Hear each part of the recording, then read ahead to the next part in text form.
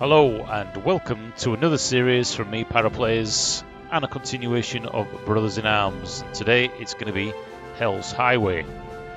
Now I've missed out the second series in Brothers in Arms due to it being quite buggy, and I had to re-record quite a lot of the videos in order to be able to get them out.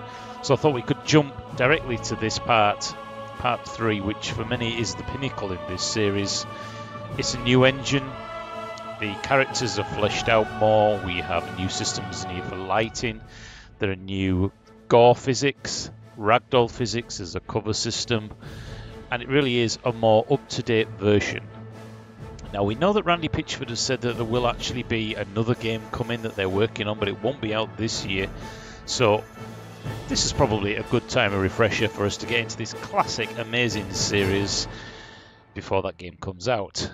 So let's jump in and get boots on the ground. Now the good thing about this game is that there are flashbacks to the first game, such as when Baker is in the aircraft about to jump. We will see that, but from a different perspective. We'll also get to see Leggett, who if you remember was a private first class, given command of a set of troops for his first time and managed to get them all killed. And if you remember, it sent him crazy and he stood at the precipice shouting at the tank before he was killed.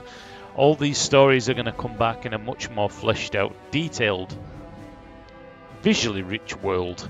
So I hope you enjoy watching this series as much as I'm going to enjoy playing it.